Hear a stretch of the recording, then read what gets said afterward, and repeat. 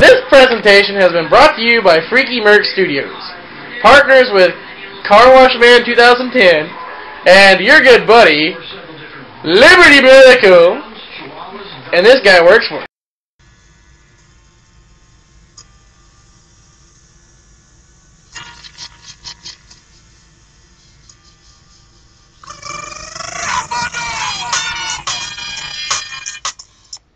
Hey everybody, I'm Wilford Brimley, and I like to talk to you for 50 minutes about diabetes. Actually, no, I want to talk to you guys about what happened last night. Wrestlemania 28. I actually drove down to my hometown to go see it with a few of my friends from high school, and it was amazing. Once in a lifetime, the end of an era. Oh, I'm going to give you my results and what I thought of every match. So, this is kind of a celebration of WrestleMania and the two major matches from WrestleMania. Well, they have on here the Triple Threat Tag Team match for the WWE Tag Team Championships. They didn't show that on the pay-per-view, so I don't know who won that one.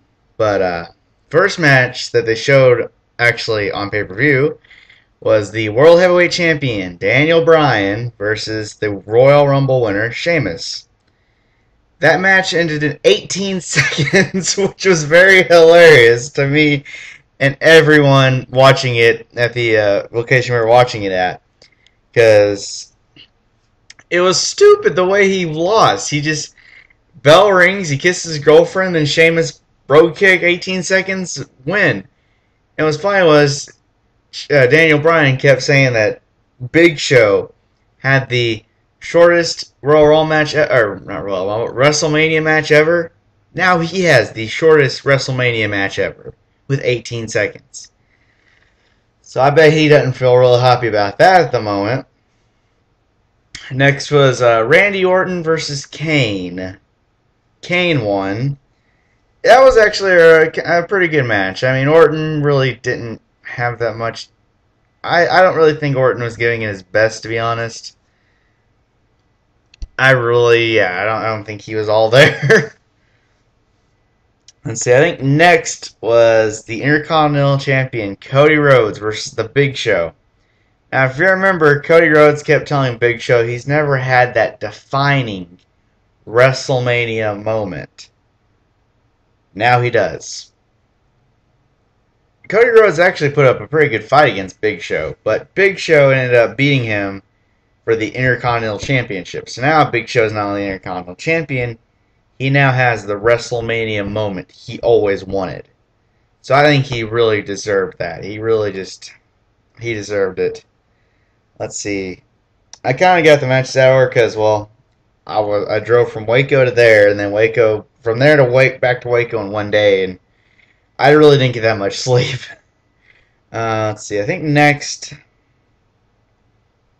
Heck, I'll just go with matches now. I think it was Kelly and Maria Menounos, the co-star of Extra, versus Beth Phoenix and Eve. Kelly won with Maria because Maria actually did a roll-up on, I think it was Beth Phoenix, and pinned her to get the win. And that was actually okay, but Maria Menounos basically got the crap kicked out of her until finally, that happened. I kind of didn't think that was a really WrestleMania match. That was kind of a waste of a time they could use for something else, to be completely honest. Next, the end of an era. The Undertaker versus Triple H in a Hell in a Cell with Shawn Michaels as a special guest ref. I kept saying I think Shawn Michaels was going to screw over Undertaker, super kick, and Triple H is going to go for the pin. Shawn Michaels wasn't going to do anything and before the Undertaker put him in the triangle hold. And after, Shawn Michaels it was put in the triangle hold by Undertaker rather. And then Undertaker decided to, was going back to Triple H. Undertaker got a little drowsy. Triple H managed to have kind of a comeback. And then Triple H and Shawn Michaels did their DX thing Sweet Chin Music by Shawn Michaels. Pedigree by Triple H, and they thought that's going to put him down for sure. Nope. He kicks out at almost. It kicks out like 2 9/10, and match kept going for some time after that. It stole the show. I'm just gonna say it as it is. It stole the show. Oh my gosh, it was amazing. That was my favorite match of the night, probably, and it stole the show. Now, a lot of people will agree that stole the show right there. Let's see. Next up, I think, was Team Teddy versus Team Johnny. And Team Teddy got screwed over. There's no other way to put it. They got screwed over by Eve. Because Team Teddy was fixing to win. They were fixing. Zack Ryder was fixing to pin The Miz.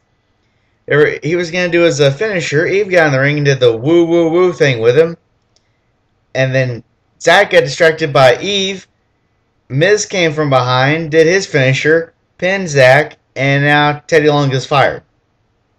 And John Lantis, whatever the heck you pronounce his last name, now has control of both Monday Night Raw and Friday Night SmackDown.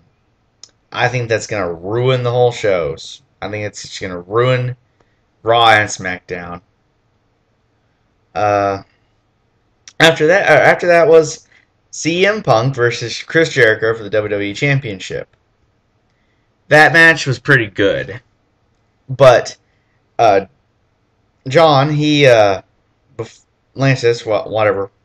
Johnny, he made the stipulation to CM Punk right before Chris Jericho hit the ring.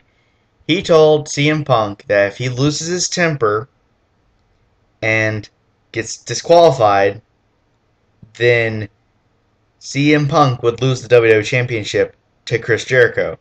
However, Chris Jericho could get disqualified, and of course nothing will happen.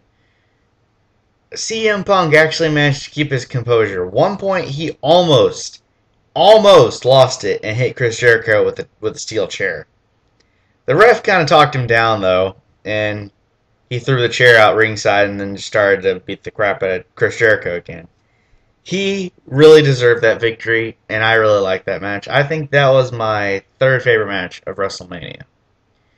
Now, the second favorite, and I really hate to say the results of this one, the once-in-a-lifetime match. John Cena versus The Rock. The Rock won. I don't think he should have won. I think the ref fast counted, to be honest with you. And I'm just saying this right now. You post any comments on this video about John Cena, it would being fair, or about John Cena sucking or The Rock ruling or anything, I'm deleting it. I'm just saying that right now. I'm a Cena fan, as you can obviously tell. But I honestly think he shouldn't. I honestly think the ref fast counted it. And no one gets up after.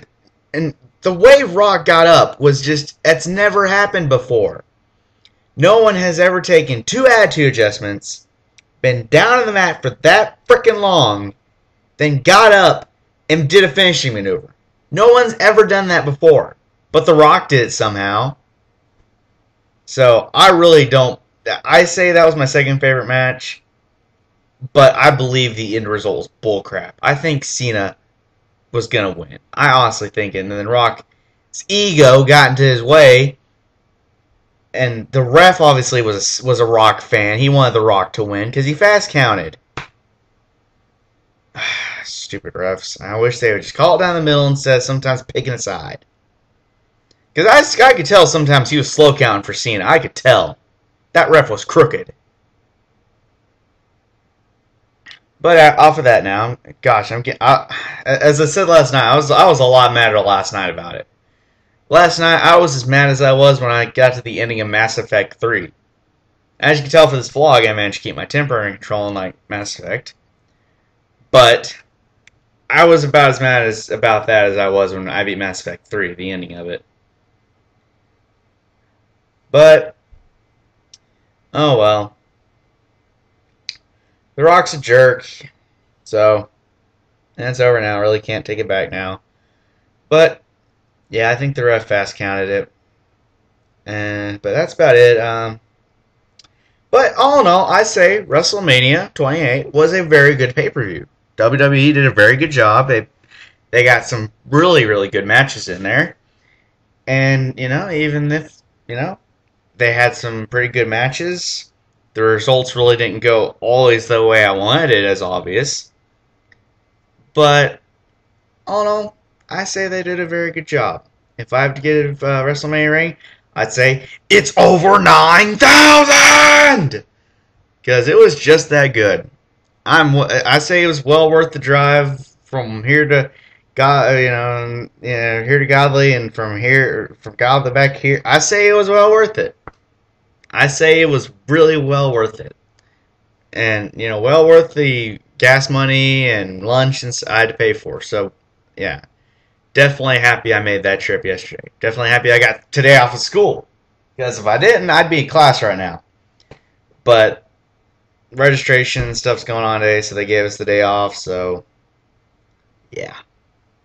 So, I have the day off today, and I was just going to treat myself to a little bit of Godfather on Xbox while I play Godfather, the RTS on Kabam. Which, if you are interested in playing, and you want to join the crew Wilford's in, we play on the server called, if it'll load back up, because it went into standby mode. We play on the server Clemenza, and Wilford is the Corleone family, and Wilford is in a group called Carnage. So if you're interested in joining Wilford's group, our name is, let me get the thing, Asterisk Carnage Asterisk. We should be able to type in crew search Carnage.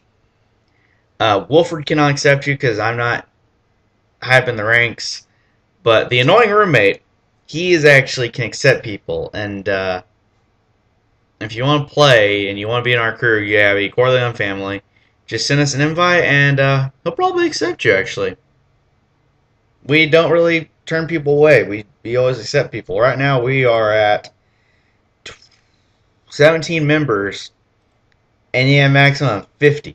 So, yeah, so we need members desperately. So if you want to play, go ahead. If you want to join Wilford's crew, be Corleone family, and join the crew Carnage. And, yeah, so that's about it. Eat stuff and die, I guess. Liberty helps you die a better death. Gotta play off something, I guess. Really don't have any more Mass Effect music. Or, I do, but I meant WrestleMania music. Let's play another John Cena song, play you guys out. There we go.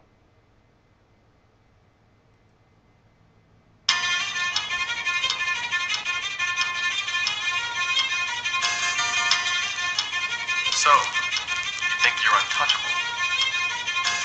Wilford Brimley. Wilford Brimley, out. Well, that didn't work at all. Well, until next time. Wilford Brimley, out.